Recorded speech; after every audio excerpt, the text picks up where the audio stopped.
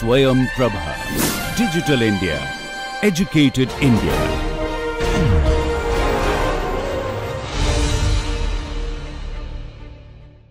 A logical and systematic approach to solving organic chemistry problems for CSIR-NET. In the third module, stereogenicity, stereoselectivity, enantioselectivity, diastereo selectivity and asymmetric induction will be seen. I am Dr. Balaji, currently working as Associate Professor in the School of Biotechnology at Jawaharlal Nehru University. This project is sponsored by DTH Swayam Prabha, MHRD, New Delhi. In this module, let us look at what we are going to learn. We will be looking at stereoselectivity. We will also look at topicity, mainly enantiotopic and diastereotopicity, and we will also look at some examples related to asymmetric induction. So, let us recall some of the basic things about stereochemistry. A stereogenic center of a molecule is an atom, axis or plane that is focus of stereoisomerism.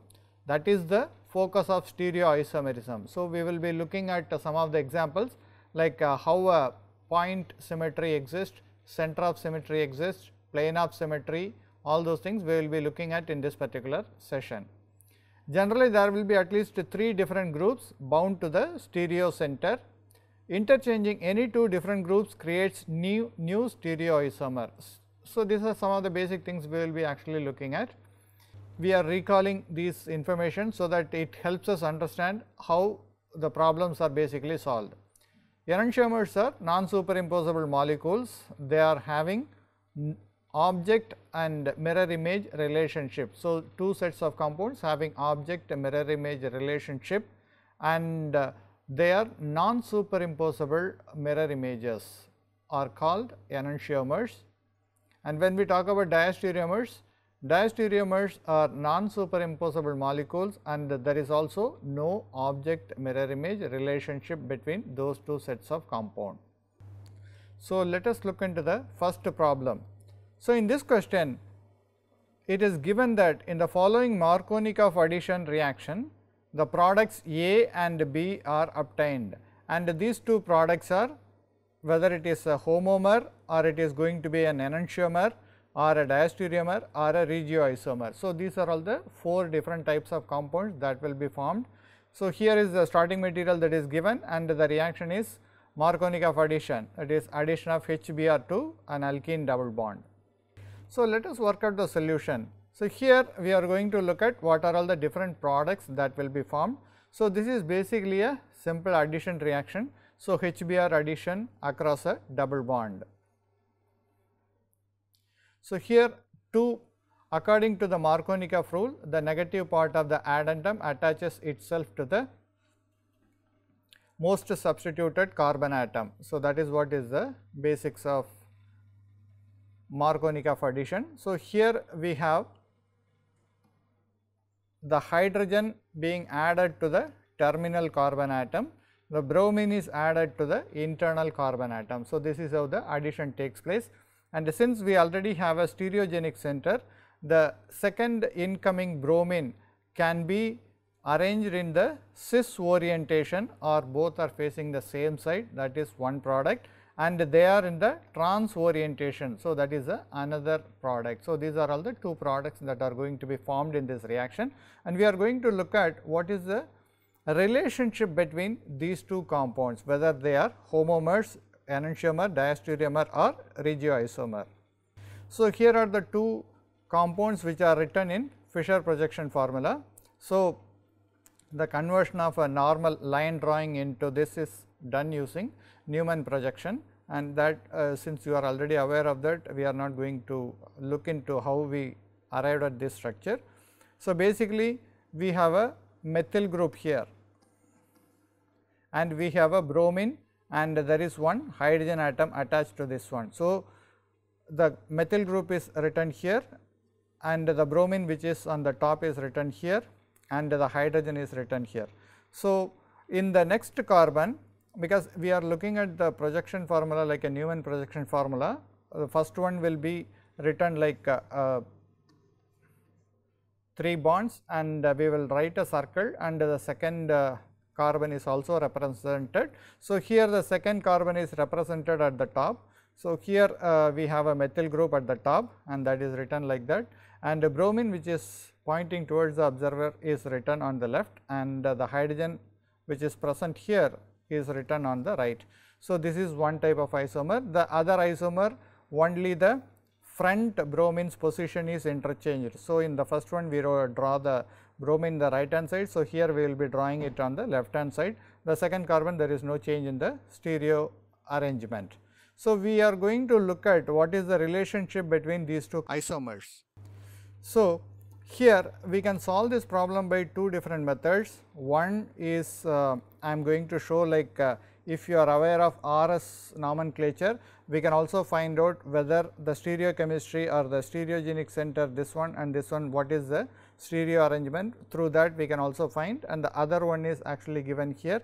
We are going to look at whether there is any mirror image relationship or not between these two sets of compounds. So, here if you look at this particular carbon, the priority according to CIP rule is given to bromine is the highest priority group. The second one is in the stereogenic center, we have two carbon atoms, both are having the same atomic number. So, we have to go for the next point of difference. So, when we compare between these two carbon atoms, here we have a bromine atom which is having the highest atomic number compared to hydrogen atom present on this carbon. So, this will get the second priority, and this one will become the third priority, and the fourth one is hydrogen is actually pointing away from the observer. So, if we go from 1 to 3, this is in the clockwise direction. So, the assignment given to this particular carbon, that CIP rule, is R configuration for this carbon. And if you look at the second carbon, so this bromine is getting the highest priority, and the same rule applicable here. The second point of difference is this carbon will get the second highest priority, and the methyl group gets the third highest priority, and the hydrogen is actually pointing away from the observer. So, here also 1, 2, 3 is present in the clockwise direction. So, the stereogenic assignment for this particular second carbon is also R. So, we have RR as the product, and let us look at the second molecule that will be formed in this reaction. So, here the bromine is pointing away from the observer. Again, the highest priority is 1, this is highest priority 2, then the next priority 3, but here the hydrogen is actually pointing towards the observer. So, what assignment we are going to give will be exactly opposite of that, because the hydrogen, the lowest priority group, is pointing towards the observer. So, we have to give the other configuration. So, this is 1, 2, 3 is in the clockwise direction, and the hydrogen is pointing towards the observer. So, this will become the S configuration for this particular stereo center, and we already know there is no change in the second stereogenic center for this compound. So, this will remain like R only. So, if you look at the configuration for the second compound, it is S and R. So, what is the relationship here given? The two RR is present in one of the compound, and R and S is present in the second compound. So, what is the relationship between these two? So, we can clearly say there is no object mirror image relationship between these two compounds, and only one chiral center is common for both the compounds, but the second one is different. So, these type of arrangements are basically called as diastereomeric relationship, because we do not have a object mirror image relationship in this compound. So, this compound can be assigned a name as diastereomer. And if you look at this Fisher projection also, there is no object mirror image relationship between these two compounds, because bromine is present here, which is away, and if you look at these two bromines which are present in the right hand side compound, they are present on the same side. So, there is no object mirror image relationship between compound A and B. So, that also can be used to explain that these compounds are basically diastereomers. But when we look at the second compound, there is a half of the molecule is the reflection or mirror image of the other half of the molecule. So, this compound is basically called as a meso compound, and if you look at actually the optical activity of these two compounds, the first compound is going to be optically active, whereas the second compound is going to be optically inactive, because it is a meso compound. There is a internal reflection present in this compound. And if you go to the next example, like if the reaction is a anti-Markovnikov addition, that is, if the reaction is carried out in the presence of hydrogen peroxide, then what are all the type of compound that will be formed. So, here the two examples are given here, and if you look at these two compounds, although we wrote this first carbon as a stereogenic one, actually this is not a stereogenic one, because here we have only two hydrogen. These are both methylene hydrogens, and this compound is basically one and the same compound. So, when the anti-Markovnikov addition happens on this particular compound, we are not going to get any different product, we are going to get only the same compound. Let us move on to the next problem. So, in this problem we are going to find out what is the relationship between HA and HB. There are two hydrogen atoms. So, what is the relationship between these two hydrogen atoms, and also we have to find out what is the relationship between bromine 1 and 2. So, we have a bromine 1, we have bromine 2. So, there are two types of relationships we are going to find out. So, 4 answers are given for this problem. The first one is the HA and HB are enantiotopic in nature. That means, there is a object mirror image relationship between these two hydrogen atoms, and Br1 and Br2 are diastereotopic. So, like the previous case, there is no object mirror image or non-superimposability present for this particular replacement of these two bromine atoms. When we work out this problem, we will see how we are assigning diastereotopic and enantiotopic phases for these two atoms, we will see.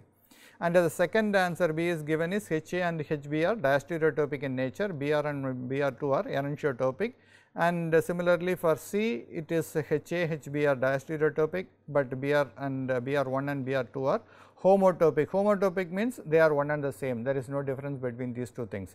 And the last answer is HA, HB are enantiotropic, or Br1 and Br2 are homotopic. So, there are 4 choices given, as the compound could have any one of the assignment or the configuration. So, we are going to solve this particular problem.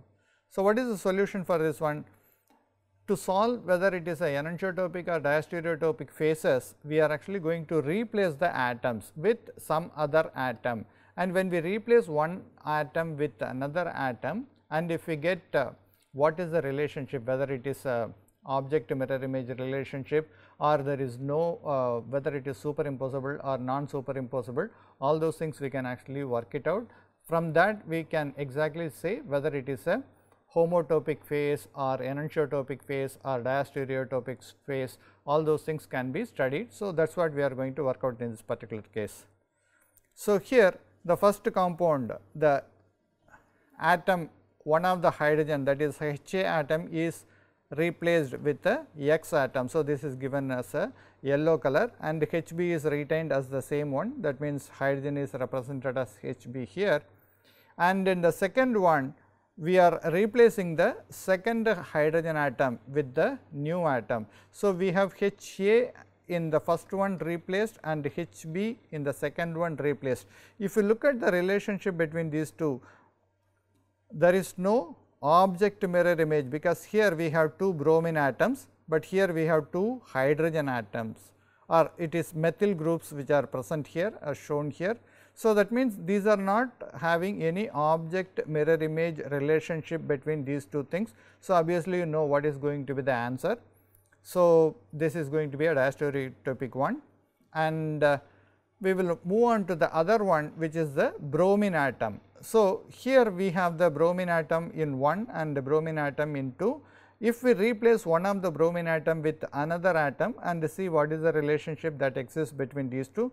So, if you look at one of the bromine atom is replaced in the first one, and in the second one we have replaced the second bromine atom. So, if you look at whether there is something object mirror image relationship exists between these two things, you can actually see. If you lift the molecule and exactly place on this one, see here is one bromine atom which is colored in a different color, and here the first one. So, even though these two are both bromine atoms, but they are not having they are non superimposable mirror images. So, now you know what is the relationship between these two bromine atoms. This is going to be enantiotopic in nature. So, what is going to be the answer? The hydrogen atoms are going to be diastereotopic in nature and the bromine atoms are going to be enantiotopic in nature. So, this is the correct answer for this particular problem, and the HA and HB are not enantiotopic in nature. Similarly, the bromine 1 and bromine 2 are not diastereotopic in nature. So, we can rule out all the other possibilities, and the correct answer for this one is B. And if we go to the next problem, we have to identify two enantiomers among the following compounds. So, we have 4 compounds are given here. We have to identify which 2 compounds are enantiomers. So, compound A is shown here, compound B, compound C and compound D. So, the 4 multiple choice answers for this question is A and B are enantiomers, or A and C are enantiomers, B and D are enantiomers, or C and D are enantiomers. So, 4 different combinations are given. Let us work out this problem. So, let us draw the Fisher projection formula of this compound and we can also work it out. So, there is also another method, as I mentioned earlier, the RS configuration also we can assign. So, whichever is convenient for you, you can choose, and if you are familiar with how to convert the line drawing into Fisher projection, then you can follow it very quickly. If you are not fine with converting a line drawing into the Fisher projection, you can actually go for the RS nomenclature, which is much easier and convenient one, and through that we can actually find out the answer also. So, first I will show the Fisher projection and I will also show the RS configuration both in this particular case. So, the line drawing can be converted to the Fisher one as shown here, A, B, C, D are given here. So, the methyl and the carbon and the 2 carbon and the methyl group, this is the backbone. So, this is the central backbone we have written, and the hydrogen is pointing away from the observer, bromine is pointing towards the observer. So, this one is on the right hand side. So, we draw the bromine on the right, and this is on the left hand side. So, we draw on the left, and in the top carbon what we have to do is, in the Newman projection also how we write exactly the same way we can replace it here. So, that means the hydrogen, if it is present on the right, is actually written on the left, bromine if it is present on the left is written on the right in the second carbon or the top carbon, methyl is always kept at the top. So, this is one easy way of writing that, or transforming the linear line drawing into the Fisher projection. You can follow the same for the rest of the molecule also. So, the main central carbon framework is here methyl, that is carbon, carbon, carbon and hydrogen. So, here if you look at methyl, carbon, carbon and hydrogen. So, that is how we write the central line, and here the hydrogen is on the right. So, it is pointing towards the observer, and the bromine is on the left, it is pointing away from the observer. So, it is written on the left, and in the top carbon if you look at the bromine is on the left. So, it should be written on the right, and methyl is on the right hand side pointing towards the observer. So, this is actually written on the left hand side. So, this way we can convert the line drawing into the Fisher projection. So, the rest of the things also are written in that way. Now, if you compare the compounds, what are all which 2 compounds are having object mirror image relationship, but they should not they should be non superimposable, then only we call them as a enantiomers. So, that is what we are going to see.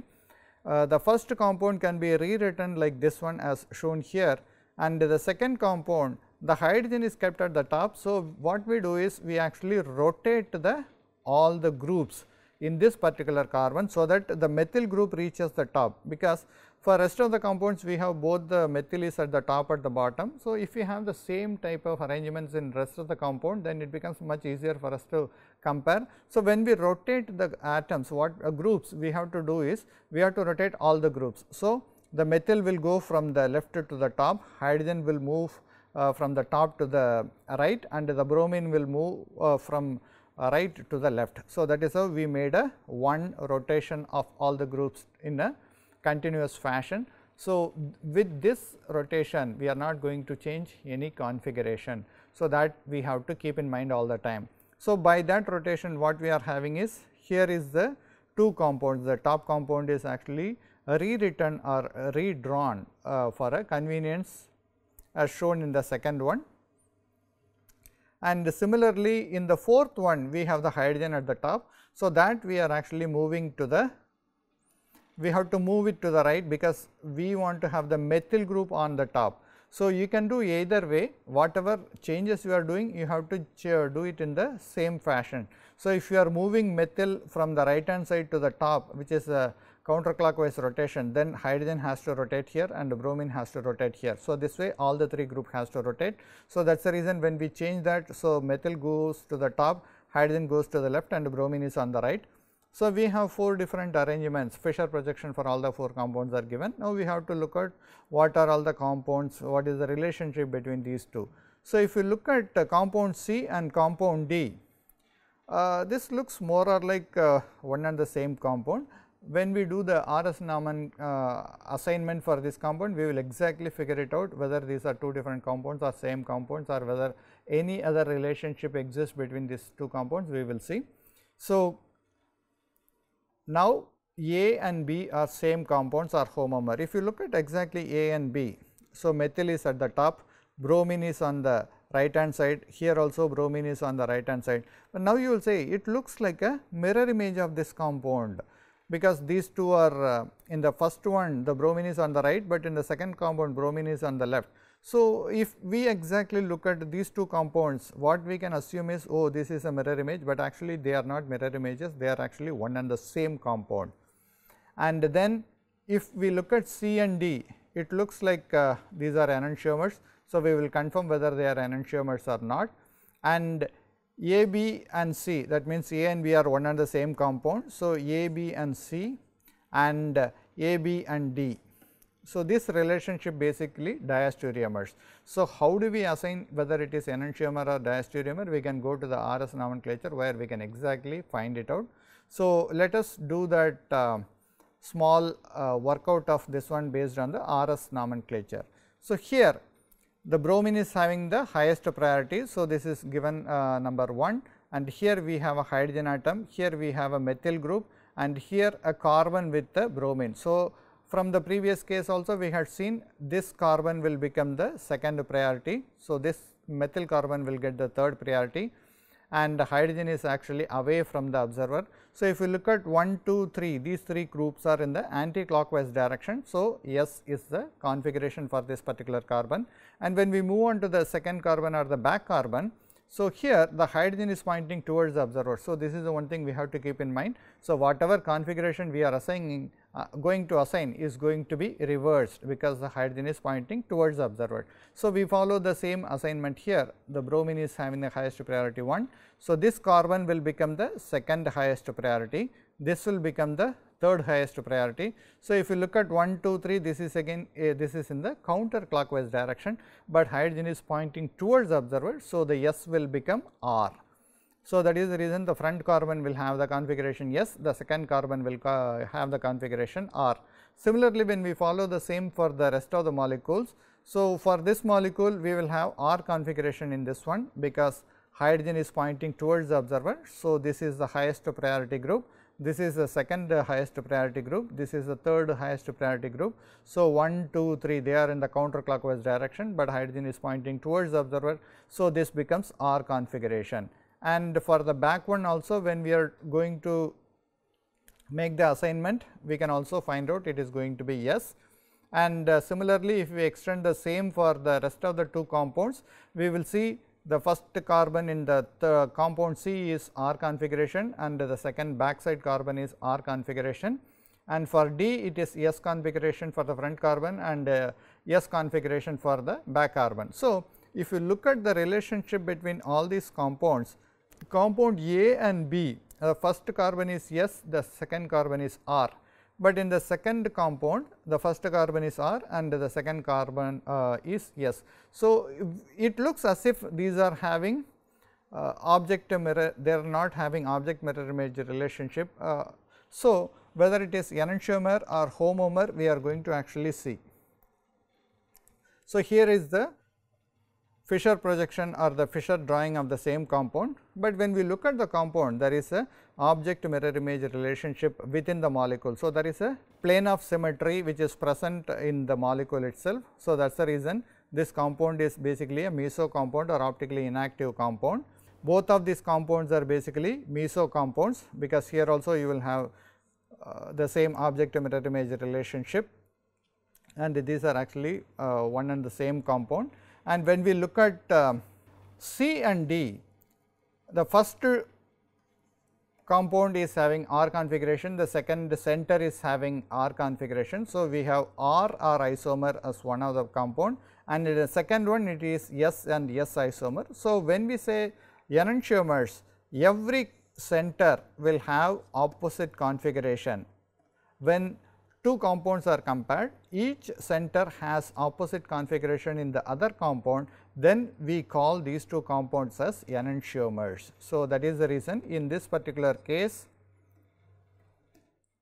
compound C and D are having the object mirror image relationship and they are non-superimposable compounds. So, these are called enantiomers. So, the solution to the problem is compound C and D are enantiomers. And let us move on to the next problem. So, here we are going to find out the same thing, the relationship between the two methyl groups. We have two methyl groups drawn here, and what is the relationship between these two compounds? So, they may be homotopic, they are diastereotopic or enantiotopic or constitutionally heterotopic. So, these are all the 4 MCQ choices given for this problem, and let us look at what is the actual structure for this compound. So, we can actually replace. So, whenever we are going to identify whether it is a homotopic or heterotopic atom or topicity, when we are going to do, we have to follow the same exercise. So, replace one group or one atom with phantom atom or other groups, and do the same for the second one, and we are going to find out what is the relationship between the replacement of two groups. What is the relationship? Based on that we say those compounds are having, those two atoms are having whether enantiotopicity or diastereotopicity, or they are one and the same compound, all those things we are going to see. So, here the molecule is drawn in the 3-dimensional structure as shown here. Here is one of the methyl group, here is another methyl group. So, these are pointing towards the observer. Of course, in the real molecule one is pointing towards the observer, another one is pointing away from the observer. So, for our convenience I have actually rotated the molecule in such a way that these two methyl groups are pointing towards us, so that it becomes easy for us to visualize. So, the rest of the molecule is actually placed behind, so that we know exactly what is the relationship between these two. So, in the first one, one of the methyl group is replaced, and in the second one another methyl group is replaced. So, if you look at these two images, we are going to see how the relationship actually exists. So, we are taking a small transparent structure of these two, and if you look at here, both are exactly placed on each other. So, even though we look here as a object mirror image relationship exists like that, there is a mirror image of these two compounds exists like that, it may appear to us, but in reality when you superimpose, because what is enantiomer? Enantiomer should be having they should be having object mirror image relationship, but they should be non superimposable. So, these are all the two requirements. So, here we are looking at object mirror image relationship exists, but when we superimpose we are getting one and the same compound. So, that means these are one and the same compounds, and there is no object mirror image relationship exists according to this 3-dimensional structure. So, what we can say is this compound actually these two methyl groups are basically homotopic in nature.